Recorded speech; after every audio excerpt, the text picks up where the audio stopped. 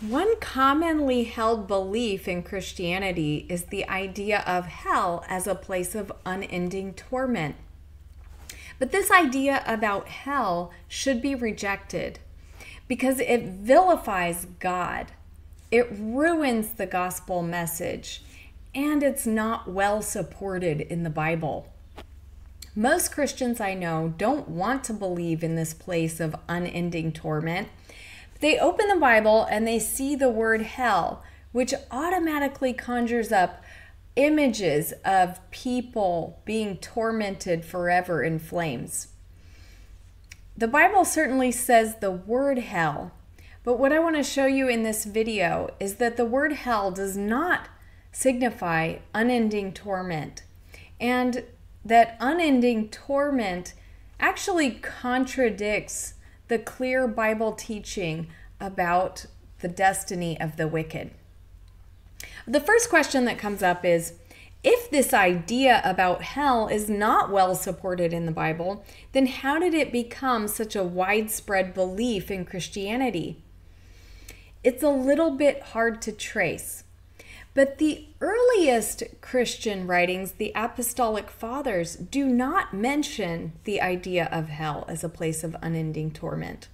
That being said, the idea did develop fairly early in Christianity. We have writings from the Church Fathers in the 2nd century that discuss the idea of hell as unending torment. And this ended up becoming the majority view, but throughout Christian history, there have always been Christians and Christian theologians who rejected this view of hell.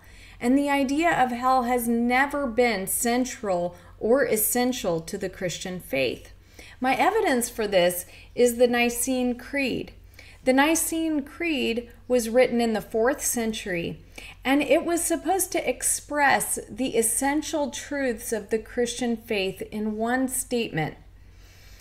The Nicene Creed has now been around for 1,700 years, and it is still accepted today by Catholic Christians, Orthodox Christians, and Protestant Christians as an expression of the essential truths of the Christian faith.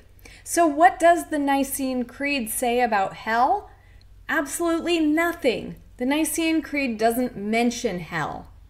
But the Nicene Creed mentions the resurrection from the dead, the judgment, God's kingdom, and the eternal life to come. These are the essential truths of the Christian faith. The Bible is clear that there will be a resurrection from the dead, there will be a judgment, and God's people will live with him eternally. And what will happen to the wicked? They will be destroyed, they will die. This is the clear teaching throughout the Bible. And here are some verses that express this from the Old Testament. Psalm 1:6. For the Lord watches over the way of the righteous, but the way of the wicked leads to destruction. Psalm 92:7. Though the wicked spring up like grass and all evildoers flourish, they will be destroyed forever. Malachi 4:1. All the arrogant and every evildoer will be stubble, and the day that is coming will set them on fire. Not a root or branch will be left to them. Isaiah 1:28. But rebels and sinners will both be broken, and those who forsake the Lord will perish. The clear idea is that the destiny of the wicked is death, it's destruction. There's no hint of anything that resembles unending torment. And there are many more verses like this throughout the Bible, both Old Testament and New Testament. In the New Testament, I found more than 50 verses that express the punishment of the wicked as death. Here are a few of them. Romans 6:23 says, "The wages of sin is death." James 5:20, "Whoever turns a sinner from the error of their way will save them from death." 2 Thessalonians 2:10, speaking of the wicked, "They perish because they refuse to love the truth and so be saved. 2 Peter 3:7, by the same word, the present heavens and earth are reserved for fire, being kept for the day of judgment and the destruction of the ungodly. That's just a few of many similar verses that describe the destiny of the wicked as death, not as unending torment. But what about all the verses that talk about hell? When we open up the Bible and see the word hell, it does automatically conjure up the idea of unending torment. But was that the original meaning of the word, or is that just popular ideas that have been passed on and have become part of the collective conscience of Christianity? The word in the New Testament that is translated as hell is actually the name of a place. It's Gehenna, literally the Valley of Hinnom. The Valley of Hinnom was a place near Jerusalem that became symbolic of God's final judgment. But when Jesus used this word, Gehenna, the Valley of Hinnom, it does not carry the idea of unending torment, the way that the word hell in English has come to mean for us. Jesus is certainly threatening the wicked with death by fire, but he isn't threatening them with continued torment. But Jesus does use some jarring imagery in his descriptions of the people who will not enter the kingdom of God. So let's examine Jesus' statements to see if they convey the idea of unending torment. Mark 9:47 says, "And if your eye causes you to stumble, pluck it out. It is better for you to enter the kingdom of God with one eye than to have two eyes and be thrown into hell, where the worms that eat them do not die and the fire is not quenched." Some read this and say that the fire is not quenched, and that means people keep burning forever and ever. But that's ridiculous. The statement says that the fire doesn't go out. It doesn't say that the people keep burning. Jesus is threatening people with death by fire, but not continued burning for eternity. What about the idea of the worms that eat them do not die? Some people read this and think of worms tormenting people forever. But is that really the plain meaning, or is that creative thought? Worms normally feed on dead things, not living things. The worms don't die because they have plenty of dead bodies to feed on. Certainly a horrible image of death, but not the idea of unending torment. These are dead bodies that the fire burns and that the worms eat up. And further proof that Jesus is describing what happens after death is that this quote, this statement that he makes about the unquenchable fire and the worms that don't die is actually a quote from the book of Isaiah. And that verse says, "And they will go out and look on the dead bodies of those who rebelled against me. The worms that eat them will not die, and the fire that burns them will not be quenched." Dead bodies of the wicked will be eaten by worms and burned up in fire. This does not mean people burning alive forever or people being eaten alive by worms. Let's look at another frightful statement that Jesus makes. Matthew 13:40-42 says, "This is how it will be at the end of the age. The angels will come and separate the wicked from the righteous and throw them into the blazing furnace, where there will be weeping and gnashing of teeth." Jesus makes several references to weeping and gnashing of teeth. And some people have made this idea into never-ending agony where people are weeping and gnashing teeth forever and they're in incredible pain. But there's nothing eternal or ongoing about this idea of weeping and gnashing of teeth. Weeping and gnashing of teeth simply expresses that when people realize that they're not going to be in God's kingdom and they're about to be destroyed, they're going to be extremely sad and extremely angry. And this is the idea that the weeping of gnashing of teeth expresses. It has nothing to do with agony that goes on and on forever. At least that cannot be said from the context. None of Jesus' statements about hell give the idea of unending torment. They're simply death threats.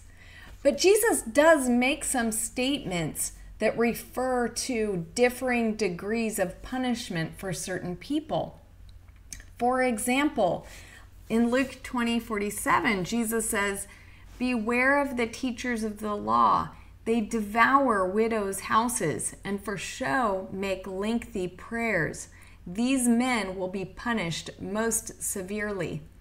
I found 8 statements that Jesus made that seem to show that there are different levels of punishment for the wicked. But nothing in Jesus' statements give the idea that people will be tortured forever. In the parable of the rich man and Lazarus, the rich man is in agony in fire, but there's no indication that his agony is going to last forever. So where did this idea of hell as never-ending torment come from, and why has it been perpetuated for so long? Well, it seems to come from 3 places. First, there are a few Jewish writings in the centuries prior to Jesus that seem to develop the idea of continuing torment after death. These writings are not part of the Jewish canon of Scripture, but they may have been influential and one of the initial sources of the idea of unending torment. Second, early Christians were deeply influenced by Greek philosophy. People like Socrates and Plato had developed ideas about the immortality of the soul. The biblical idea about humanity is that humans are mortal, but we are being offered immortality through the life of Jesus Christ. But the idea coming from Greek philosophy was different. In Greek philosophy at that time period, the idea was the human body was mortal, but the soul was immortal. So early Christians who had been shaped by this idea that the human soul is immortal naturally felt that souls would continue to remain alive after judgment. And this may have been where this idea developed in Christianity. And the third place this idea may have come from are from 2 interesting passages in the book of Revelation that do describe torment for people who have worshiped the beast. And so these verses they allude to and they can be used to support the idea of unending torment. But Revelation is a vision that is filled with highly symbolic and metaphorical language. We should not take 2 verses from this apocalyptic writing and then disregard hundreds of teachings from other verses of Scripture. There are many verses that describe the fate of the wicked as death, total destruction. So we should not reinterpret the abundance of clear verses in order to explain 2 verses that may have been completely metaphorical and highly symbolic in the book of Revelation. The clear teaching of Scripture is that for God so loved the world that he gave his only Son, that whoever believes in him shall not perish, but have eternal life. Shall not perish, shall not die. This does not say whoever believes in him shall not burn in hell forever. And if you think about it, if people are burning in hell forever, if they're conscious, that means they're alive. So it might be a miserable existence, but it would be eternal life. So that would directly contradict the multitude of Scripture that contrasts eternal life in Christ with mortal death. Life versus death is the consistent message of the Bible. If there was this horrible place of unending torment, why didn't the Apostle Paul mention it in any of the 13 books that he wrote of the New Testament? Why didn't the apostles preach about this? In the book of Acts, we have records of their evangelistic sermons. Why aren't they preaching that people needed to avoid this place of unending torment? It's not mentioned at all. What were they preaching? They were preaching new life in Christ, eternal life, entering the kingdom of God, and the resurrection of the dead. So these are the truths of the Christian faith. This is the gospel message. For God so loved the world that he gave his only Son, that whoever believes in him shall not perish, but have eternal life. And that is good news. And it brings us to discussing why this topic is so incredibly important and why I believe Christians should seriously think about disposing of this whole idea of hell as unending torment. We've already seen that unending torment is not the plain teaching of Scripture regarding the destiny of the wicked. But please also consider what the doctrine of unending torment does to the character of God and to the gospel. The gospel is that it's supposed to be good news for the world. It's that God loves you so much that he died on the cross to provide you with eternal life. With this doctrine of unending torment, it turns the gospel into horrible news. Instead, of being this loving God, it's this tyrannical ruler who's offering a sadistic ultimatum. Believe in me or I will torture you forever. It's really hard to reconcile the idea of hell as a place of unending torment with a God who is loving and just.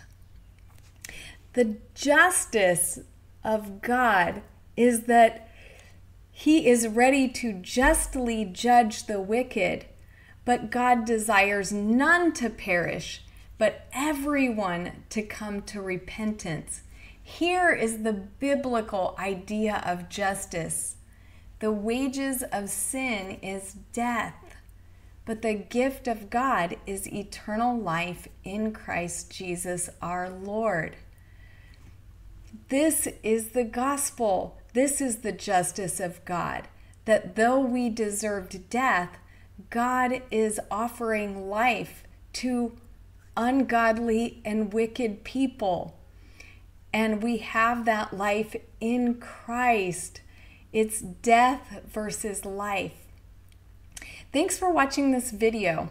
I have to say that in order to cover every aspect of this topic of hell, I would have needed to make this video about 3 hours long.